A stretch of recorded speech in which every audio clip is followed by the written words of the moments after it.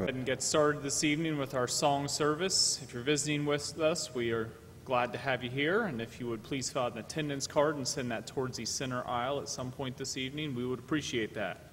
If you'd go ahead and take out a book, we're going to go ahead and start with number 247. Number 247.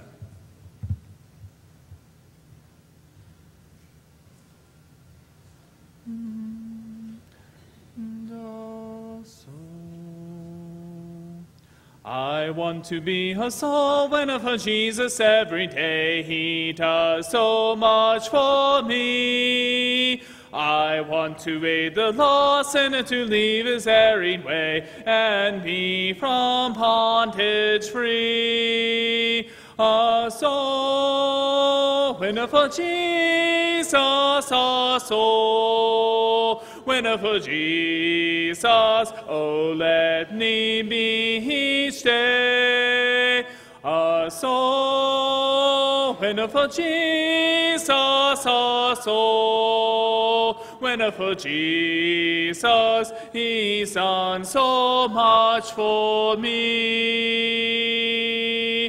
I want to be a soul winner and bring the lost to Christ, that they his grace may know. I want to live for Christ ever and do his blessed will, because he loves me so. A soul winner for Jesus, a soul winner for Jesus. Oh, let me be each day winner for Jesus, a soul winner for Jesus. He's done so much for me. I want to be a soul winner till Jesus calls for me to lay my burdens down. I want to hear him say, servant, you've gathered many sheaves, receive a shining crown. A soul winner for Jesus, a soul winner for Jesus. Oh, let me be each day a soul winner for Jesus, a soul winner for Jesus. He's done so much for me.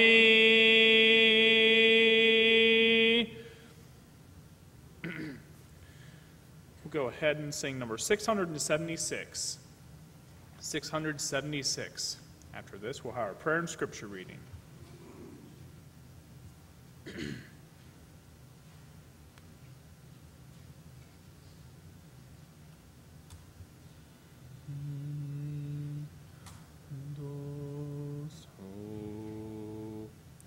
It only takes a spark to get a fire going,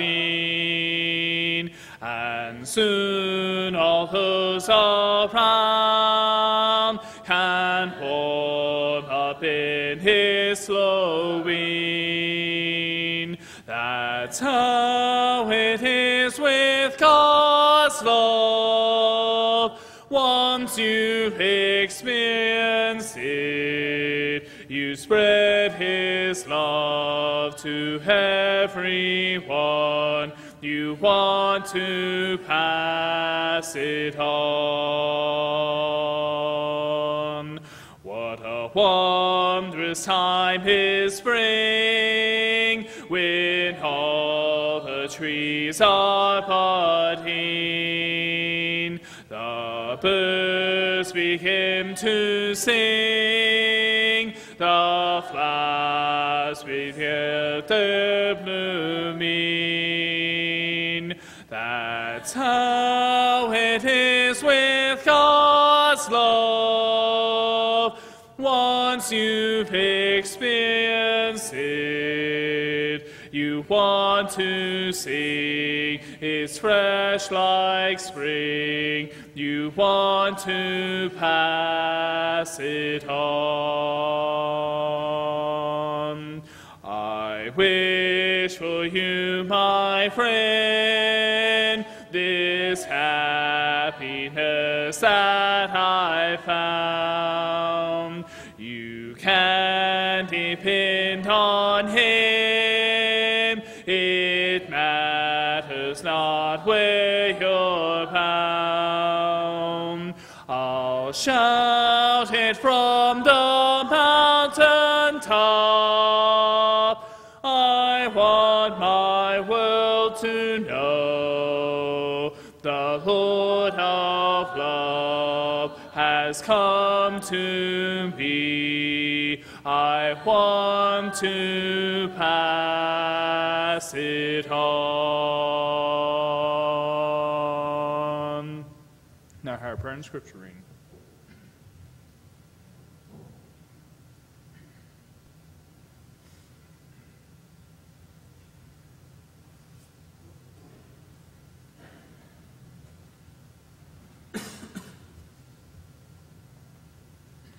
Let's go to God in prayer. Heavenly Father, we're thankful for this beautiful day and its witness of the glory of your creation. It's a perfect evidence that this world is not by happenstance, but by your creation and your plan.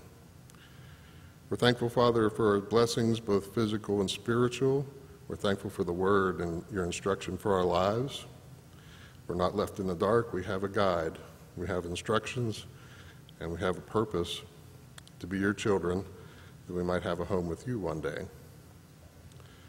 Father, tomorrow our nation observes a day to recognize those who gave their lives in service to their country. And we, Father, have been given a memorial that we observed this morning. It was a recognition of a life given in service to all of us.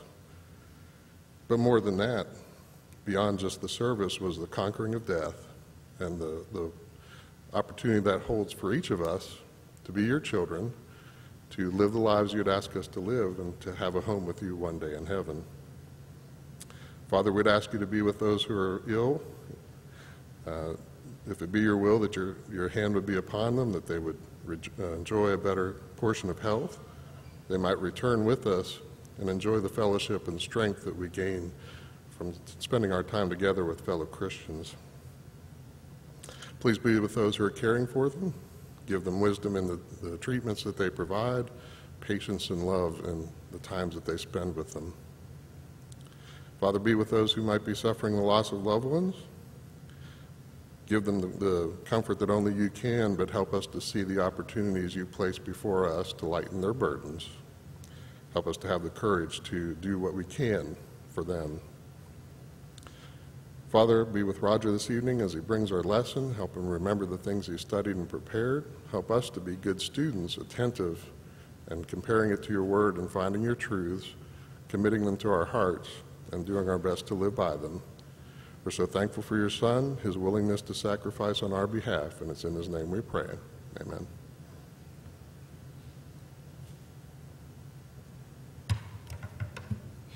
Scripture is 2 Timothy chapter 2, verses 1 through 7. You therefore, my son, be strong in the grace that is in Christ Jesus. And the things that you have heard from me among many witnesses, commit these to faithful men who will be able to teach others also. You therefore must endure hardships as a good soldier of Jesus Christ.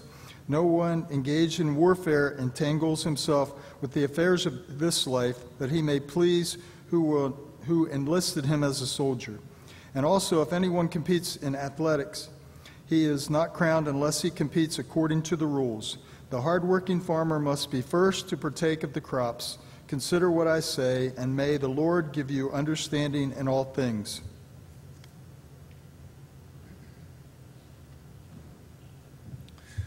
If you'd like to go ahead and mark the song after the lesson, that will be number 595. Number 595. Then we'll go ahead and sing number 225. Number 225. And if you're able to, please stand with me.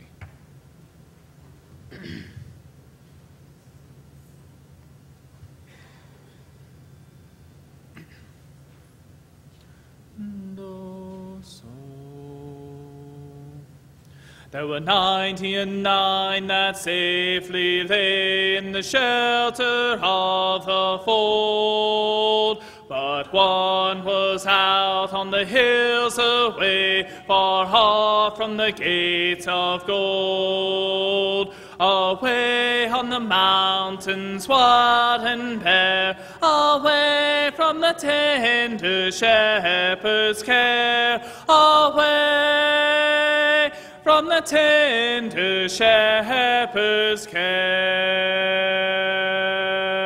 Lord, thou hast hid thy 99, are they not enough for thee? But the shepherd made answer, this of mine has wandered away from me. And although the road be rough and steep, I go to the desert to find my sheep. I go to the desert to find my sheep. But none of the ransomed ever knew how deep were the waters crossed, nor how dark was the night that the Lord passed through, and we found his sheep that were lost. Far out in the desert he heard its cry, 'twas sick and helpless and ready to die. 'Twas sick and helpless and ready to die.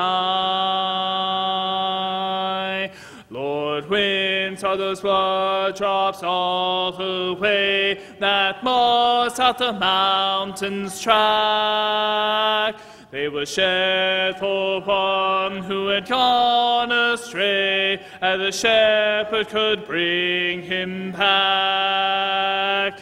Lord, whence are thy hands so rent and torn? They're pierced tonight by many a thorn. They're pierced tonight by many a thorn.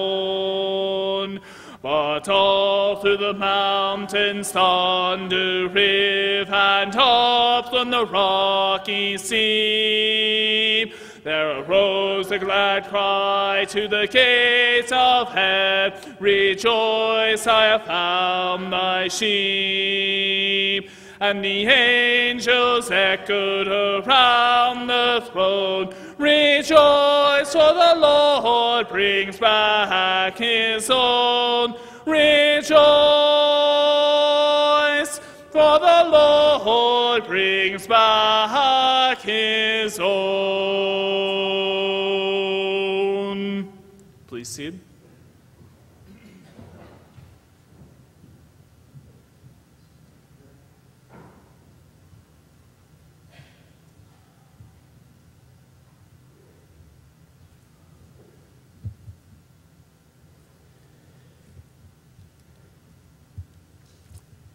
I have not a clue what's wrong with our PowerPoint tonight.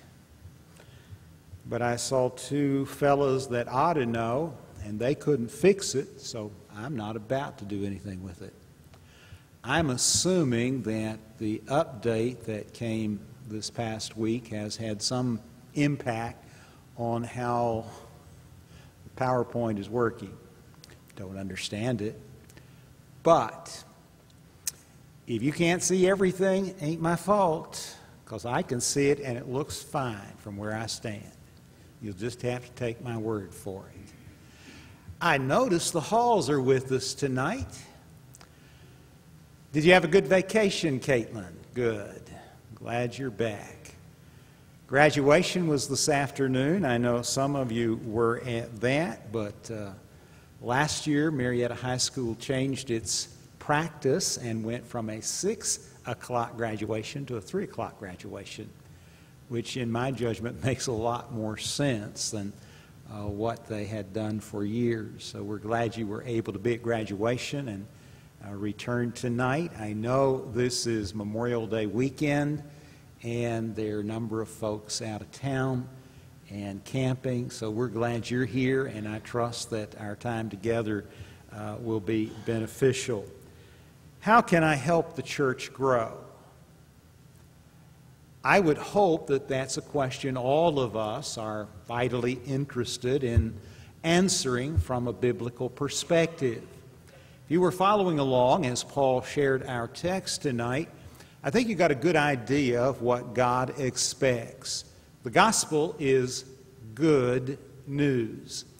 What do you do with good news? You share it. You tell others what you have learned.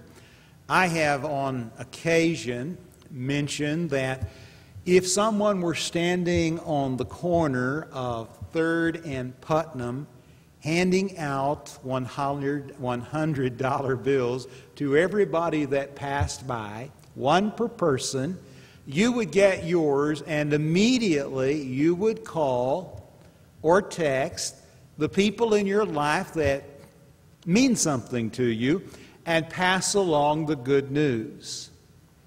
That's just human nature. I don't know that I would walk or drive to that corner for $100. I can tell you right now I wouldn't stand in line very long for it. When I'm on a corner and there are 2 gas stations selling gas and one is cheaper but the lines are long, I'm going to go to the more expensive station because I value my time. And I'm not certain for $100 I'd stand in line anywhere. But I know a lot of people who would, and that's good news to be shared. What about the gospel? The story of Jesus, his death, burial, and resurrection, the fundamental facts of that story. Or the demands of the gospel, faith, repentance, and baptism. And certainly the promises, forgiveness of sin, the gift of the Holy Spirit, and the promise of eternal life. These are things that we ought not keep to ourselves. And so Paul charged Timothy, the things that you have heard of me among many witnesses, commit thou to faithful men who shall be able to teach others also. The sad reality is that we have become, in many ways, a people who believe that others can do what God is depending on us to do. We hire a preacher, and he can do the preaching and teaching. Any preacher worth his salt will never work for a church. Preachers work for the Lord, and the church is given the privilege of supporting them. And I say that in all seriousness. And we are co-laborers and fellow ministers. Everyone in Jesus Christ is to be a servant. That's what the word minister really means. And if we follow his example, we accept our responsibility. And I acknowledge that not everyone can stand in a pulpit and deliver a message like this or one better, which not, in my judgment, would be all that difficult. But half of you are prohibited by Scripture from doing that. And the other half, by choice, chooses not to by and large. But the reality is there are still responsibilities that fall on all of us if the church is going to grow. And I will tell you, it's not going to grow without effort, and it's not going to grow without time. When we share the gospel, we are essentially planting seed. The Word of God is the seed, Luke 8:11. It's planted in soil, the hearts of men. And not all soil is the same. Some is rocky. Some's filled with thorns and briars and weeds. Some's hard and the seed can't even penetrate. But some's good, and when the seed is sown in the good soil, it produces abundantly. And we are to be seed sowers. But when you sow seed, does it immediately produce fruit? I remember vividly when our children were very young, we were living in the country, planted a garden. The next day, Adam wanted to go harvest the fruit. He just assumed if we put the seed in the ground one day, we ought to be picking beans and husking corn the next. But you know as well as I do, that's not the way it works. Now, he was only 5 at the time, so cut him a little slack. But the Word's the same way. We sow it in the heart, the soil, and over time, if the soil is good, it will germinate, grow, and eventually produce fruit, sometimes an abundant crop, and we have to be patient. I'm told that James Garfield, when he was the president of Hiram College, was approached by a rather well-to-do gentleman with a request. My son really isn't able. He doesn't have the time to go through a 4-year education. Can't you give him something that's quicker and get him in and out so he can get on his way and engaged in business? And according to the story, Garfield replied, if you want to grow an oak, it takes 80 years. If you want to grow a squash, it takes 2 months. And what you want for your boy is not to be a squash, but an oak. And you can't hurry it up. But that's really what people want to do all the time. They want everything, and they want it yesterday. We like instant pudding. You do? You like it because you can have it in a hurry. I started to say you like instant mashed potatoes, but I know you don't. So not everything that's instant is good, is it? But we're still in a hurry, though there are only 2 real rushes in this assembly tonight. And you get that, I hope. Brad is grinning, he does. But we're all in a rush. We want it. We don't want it now, we want it yesterday. And it doesn't work that way. And it certainly doesn't work that way in relationship to growing the church, saving souls. When you look at the New Testament church, what do you see? You see, first and foremost, members who possess a spirit of love, unity, and cooperation who are willing to work together to accomplish a common end. In Acts chapter 4, verse 32, it is said of those early saints, they were of one heart and one soul. That singleness of purpose is essential to growing a church. You see, secondly, in regard to the membership, that it was composed of men, and in particular in relationship to leadership, leaders of character. There is not a single hint of scandal attached to the names of Peter and Paul and James and John and others that we could list. These are folks who took their relationship with Christ seriously. They had the imprint of the Master upon their hearts, and it was apparent. When Peter and John were arrested early in Acts 3 and 4, they made their defense before the Jewish High Council, the Sanhedrin, and it was immediately recognized that though they were uneducated men, they had been with Jesus. If we want to see the church grow, our community has to see in us the imprint of the Master. That's precisely what Paul had in mind in Galatians chapter 2 when he said, it's no longer I who live, but Christ lives in me. And the life I now live in the flesh, I live by the faith of the Son of God who loved me and gave himself for me. The membership, thirdly, had a willingness to work.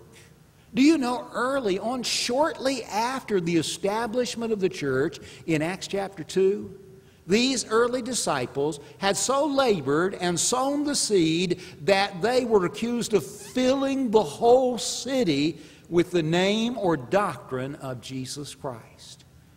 And they did it without print, radio, television, Twitter, or Facebook. They did it because they believed in their work. And they set out to do what they could. It's always struck me as insightful, Acts chapter 8, following the death of Stephen, the next chapter, chapter 8, Stephen's death is in chapter 7, begins with an acknowledgement that persecution came on the church in Jerusalem, and so the saints fled in all directions. But it says, they that were scattered abroad went everywhere preaching the word. And you may be thinking, well, that was Peter and James and John and others of the 12. No, not at all. If you read the text carefully, the apostles stayed in Jerusalem. These were just ordinary folks like us who had an extraordinary message to share and a willingness to share it because they had a mind to work. Look at the message, secondly, when you think about the rapid growth of the early church. What do you know about it?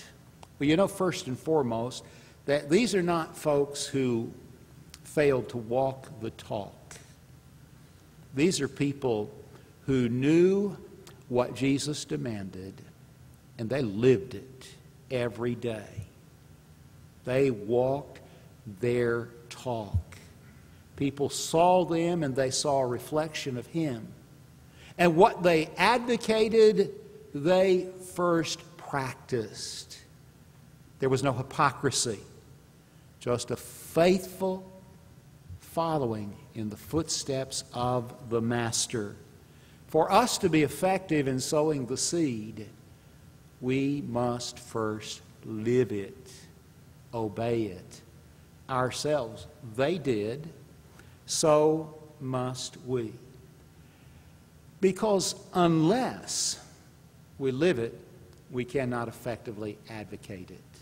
So they lived it, and then they preached it faithfully. They were told, Peter and John, and then the 12, you are not to make any mention of Him in this city. We've had enough. You've got to stop. And what did they do? They went home and prayed for greater boldness that they might preach the message of Jesus.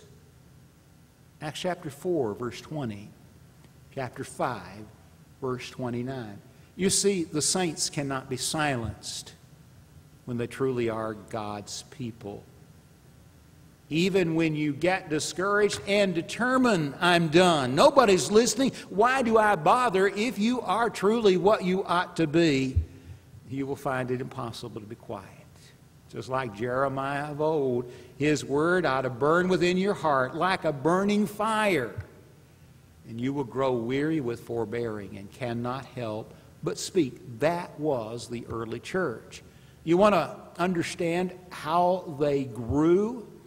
Understand their relationship to the message they advocated, how they lived it, and how they faithfully taught it, and how they defended it fearlessly.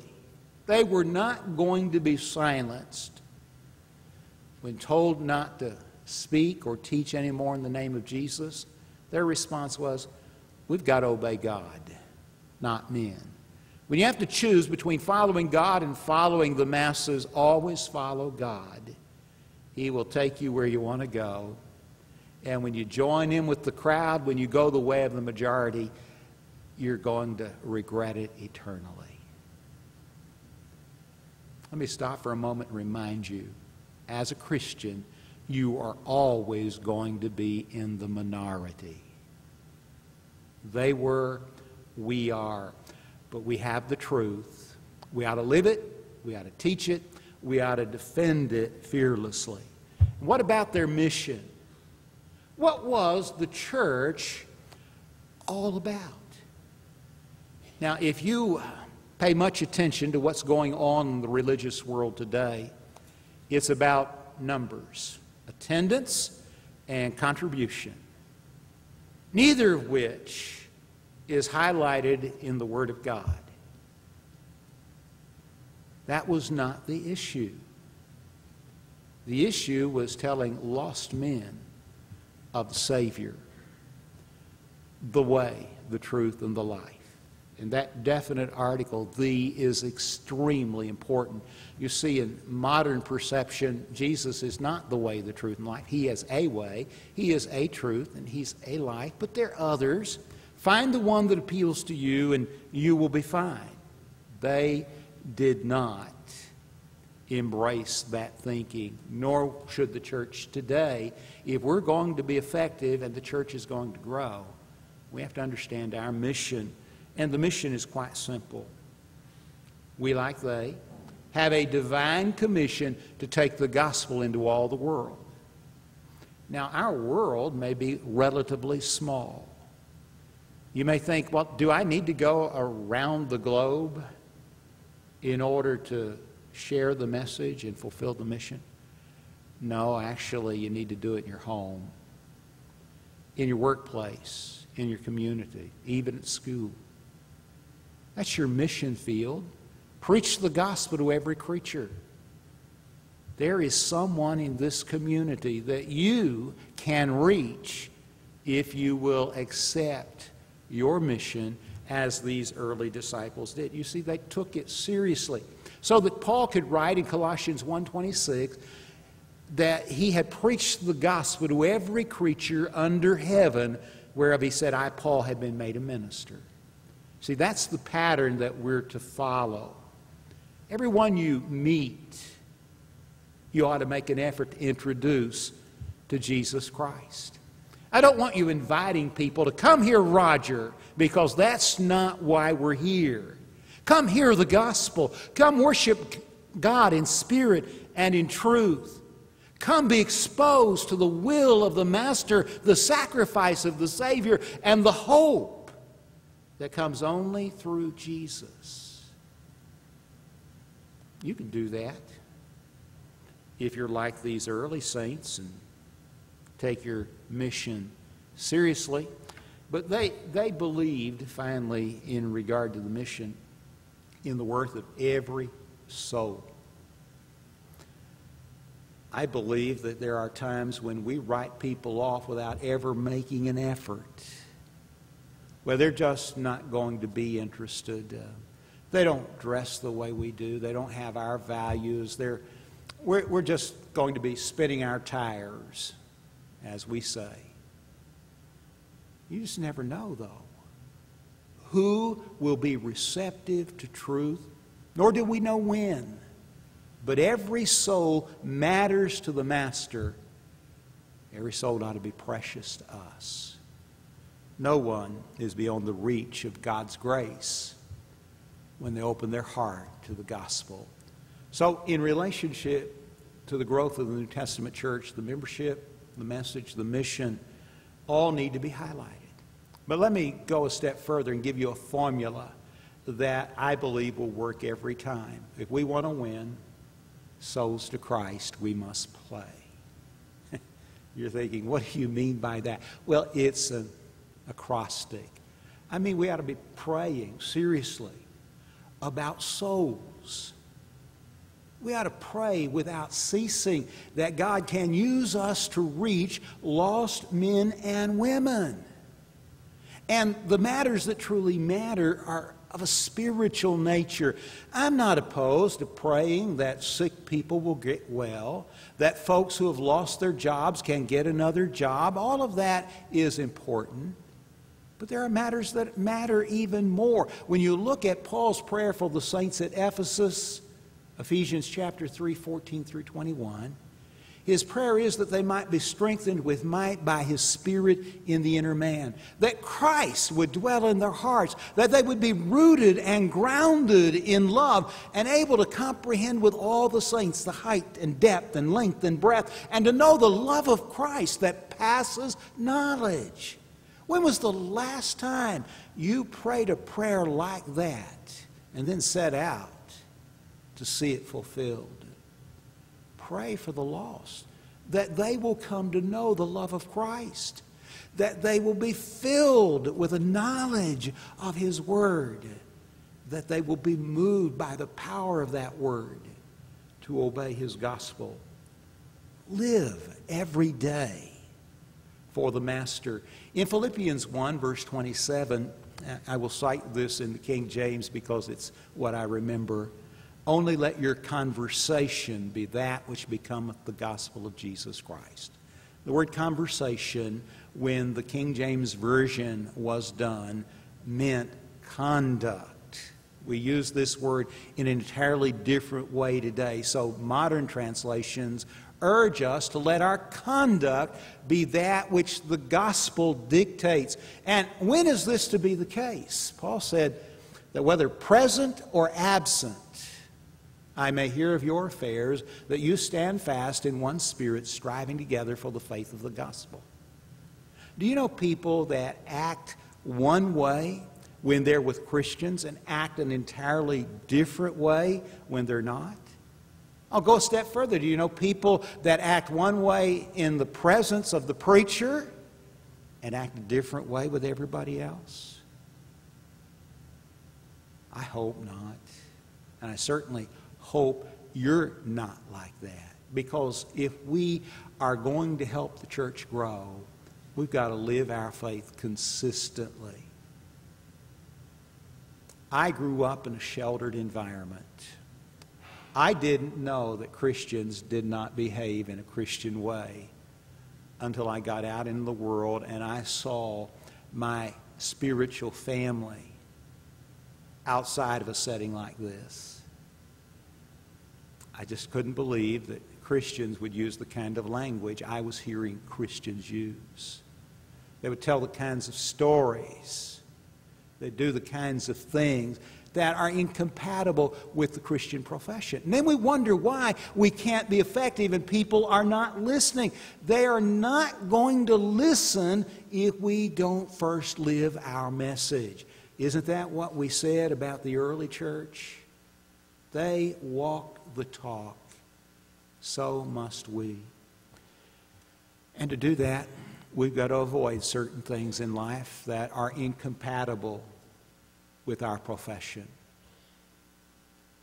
There are books and magazines and movies and TV shows that just are not compatible with our faith in Jesus Christ. That makes us odd, different.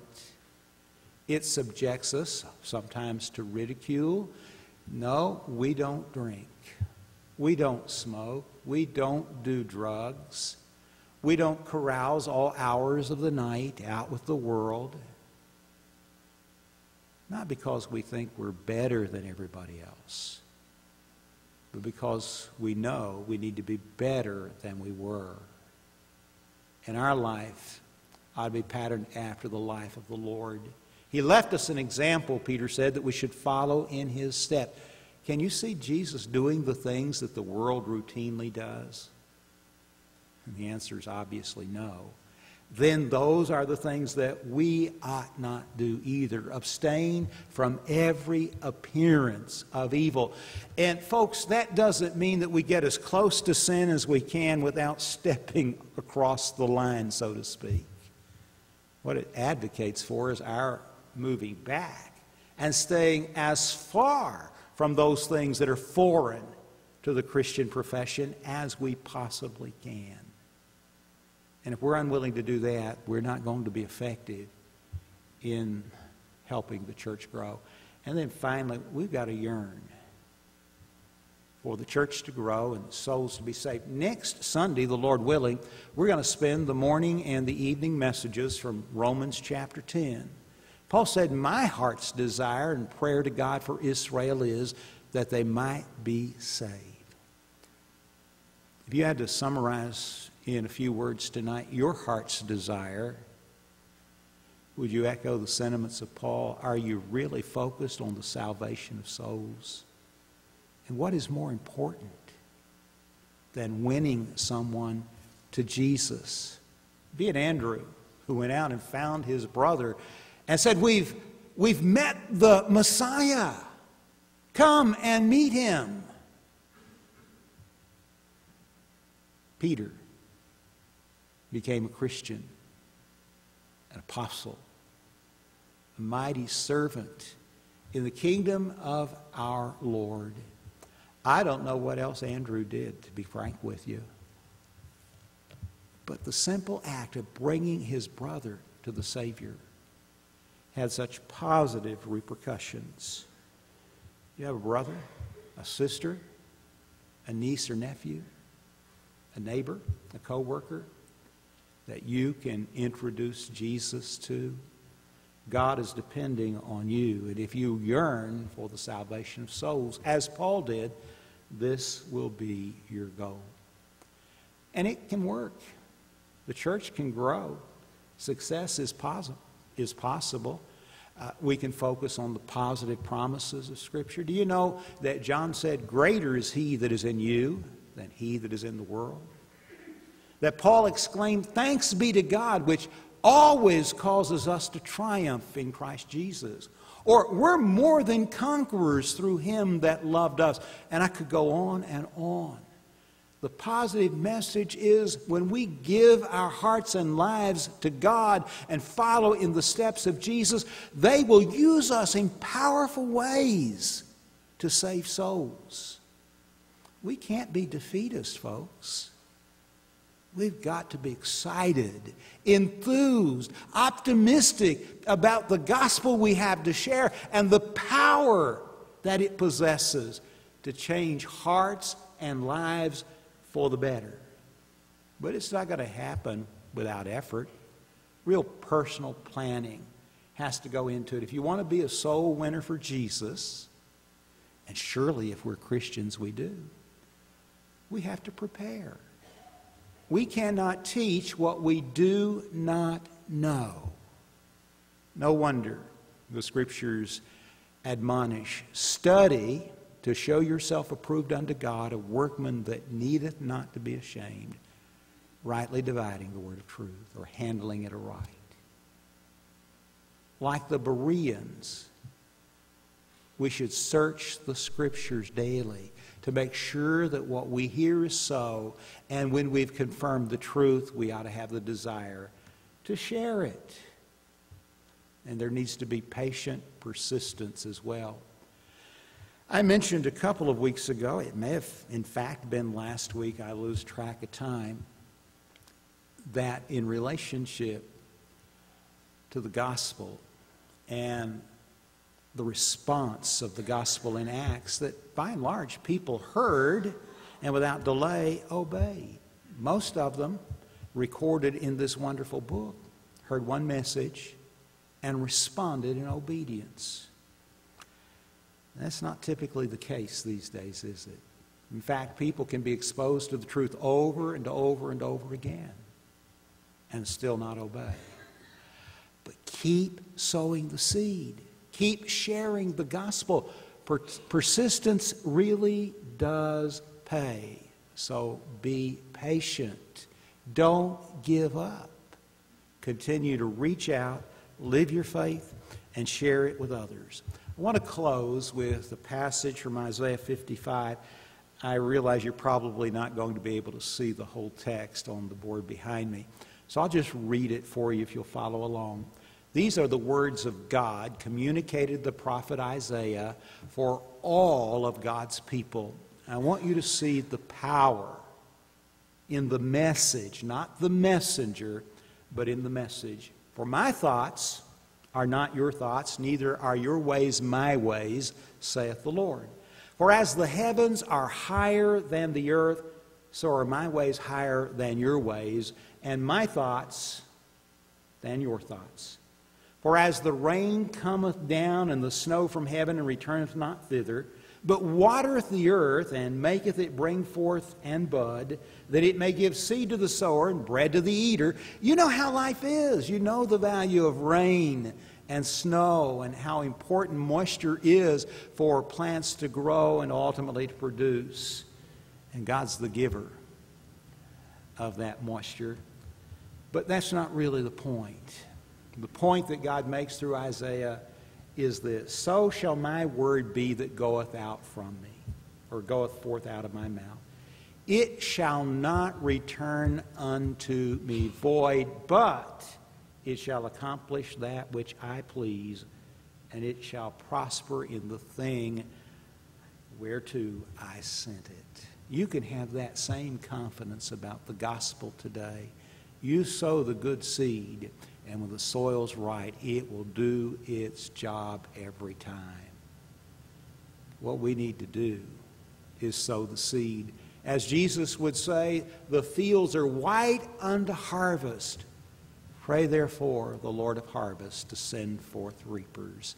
That's you and me as we go forth from this place to help the church grow, to be the men and women God calls us to be. In a moment, we'll sing the song that Brad has selected. If you're not a Christian, you have the opportunity to begin a new life in Christ this evening by acting on your faith. We will take your confession from a penitent heart and in a short time immerse you in the name of the Father, the Son, and the Spirit for the remission of your sins. And God's gift of the Holy Spirit will be yours. And heaven, if you're faithful, will be your eternal home. Nothing else really matters. You miss out on heaven, you failed.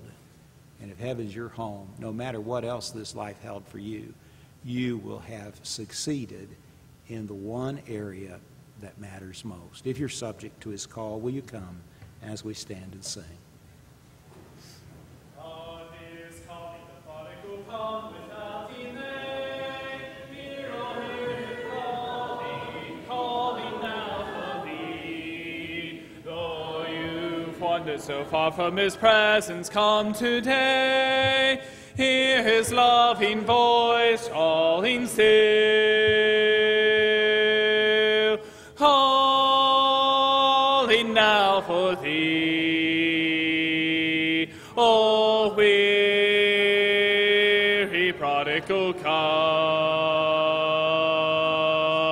calling now for thee. O weary prodigal, come. Patient, loving, and tenderly still the Father pleads. Hear, oh, hear him calling, calling now for thee. Oh, return while the Spirit in mercy intercedes. Hear his loving voice calling still. Call.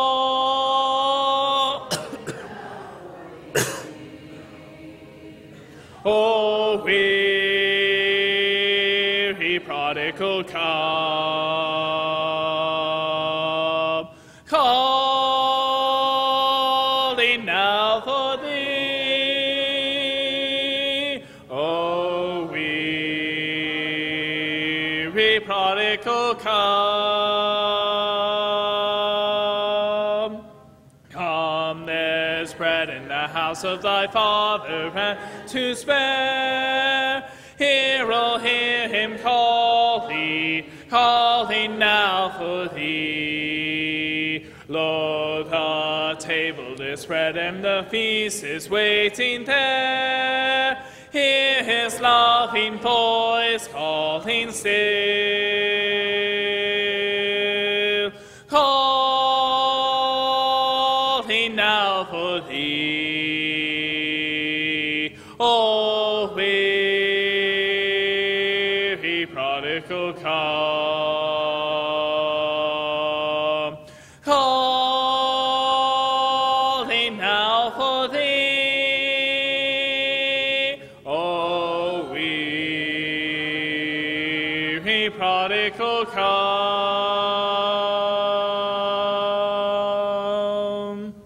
Please see it.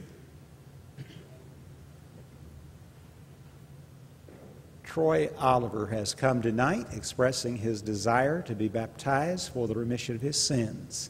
Troy has been visiting our services of late several times, and we're delighted that he's made this decision. You're going to have the privilege of seeing a young man born into the family of God. There is nothing, absolutely nothing, more exciting than the birth of a child of God. And it is a process clearly outlined in Scripture where the old man is buried in a watery grave and a new man is raised to walk in newness of life.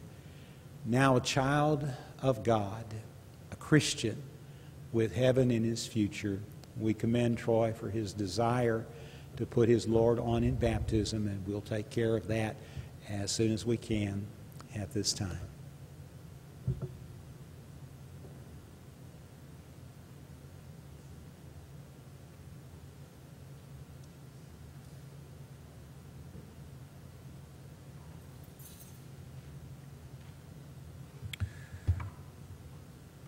We'll go ahead and sing number 739. Number 739.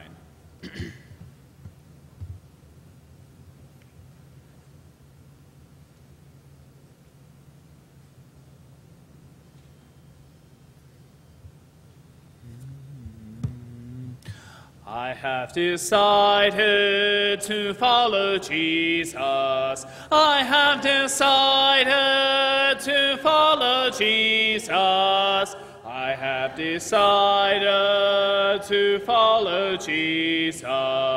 No turning back, no turning back. The world behind me, the cross before me. The world behind me, the world behind me, the cross before me. No turning back, no turning back. Though none go with me, I still will follow. Though none go with me, I still will follow. Though none go with me, I still will follow. No turning back, no turning back. Will you decide now to follow Jesus? Will you decide now to follow Jesus? Will you decide now to follow Jesus? No turning back, no turning back. Number 578. 578.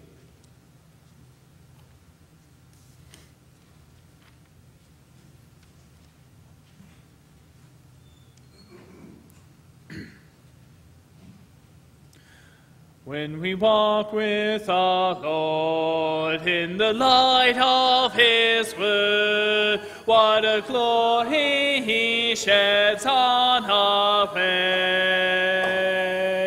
While we do His good will, He abides with us still, and with all who will trust and obey.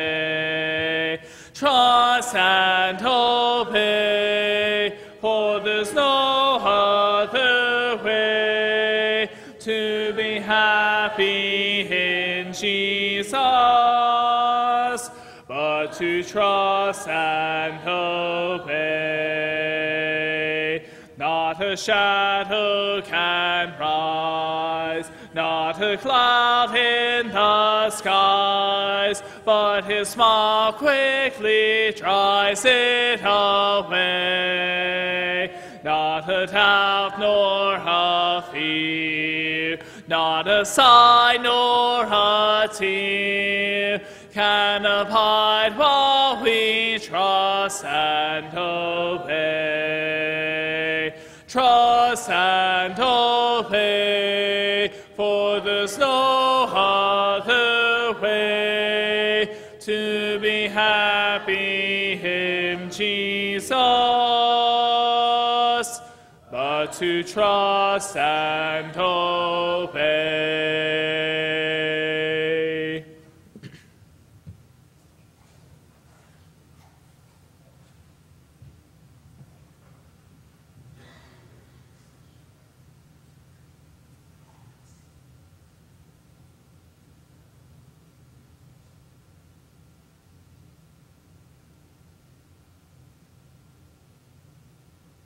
Troy, do you believe that Jesus Christ is the Son of God?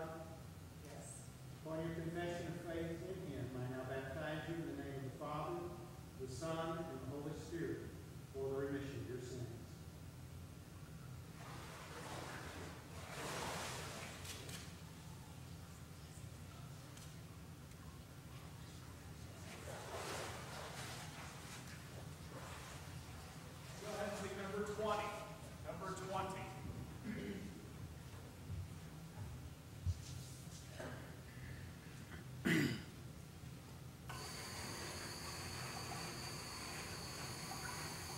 We'll do the first and last verse.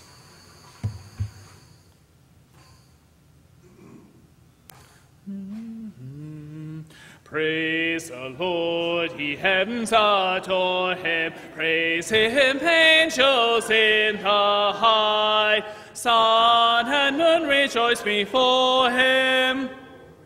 Praise him, all ye stars of light. Hallelujah, amen. Amen. Amen.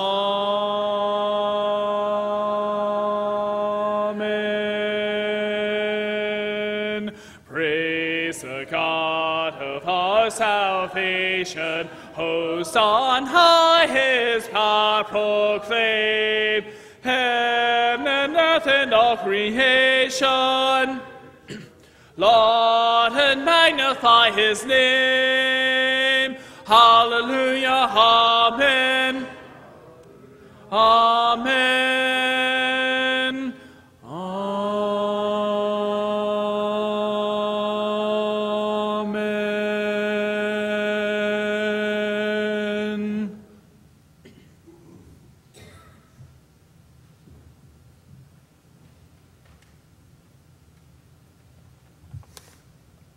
What a wonderful conclusion to a beautiful day.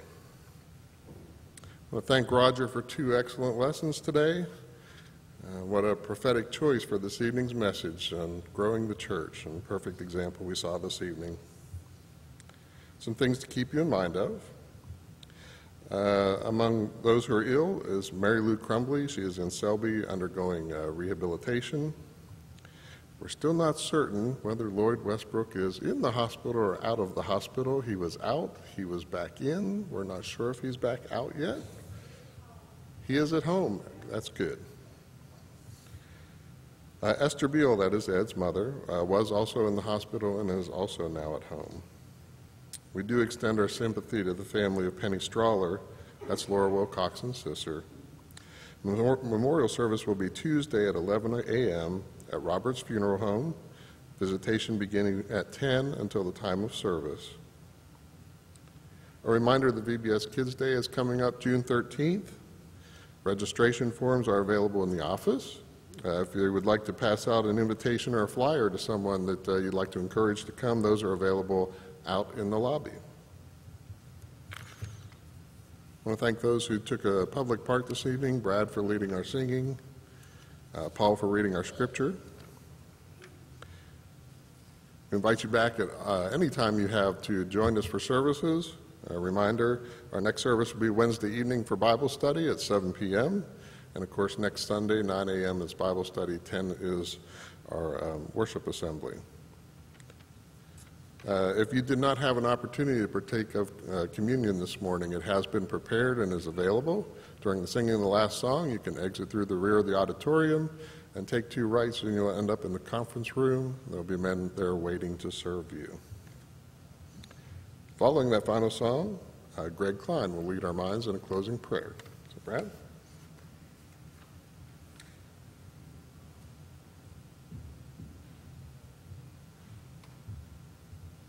We'll go ahead and close out with number 206. Number 206. If you're able to, please stand with me.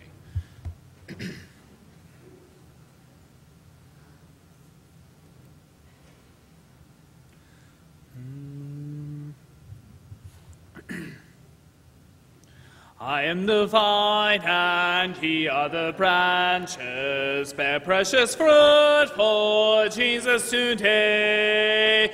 Branches in him, no fruit ever bearing. Jesus has said he taketh away. I am the vine, and ye are the branches. I am the vine, be faithful and true. Ask what ye will, your prayer shall be granted. The Father loved me, so I have loved you.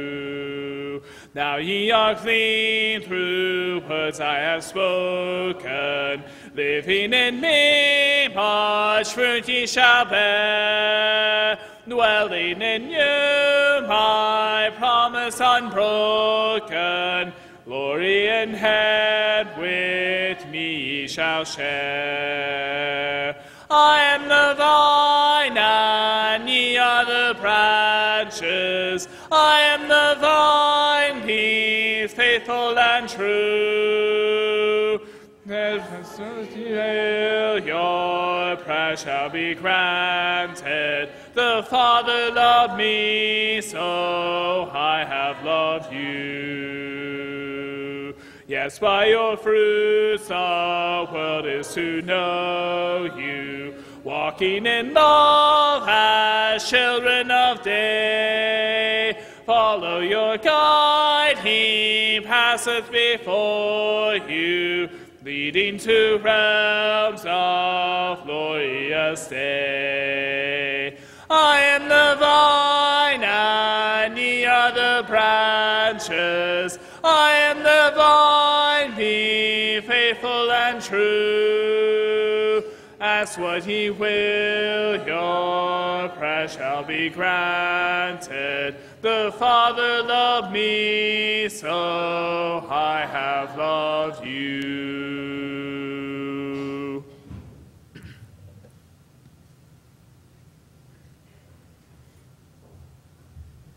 Bow with me.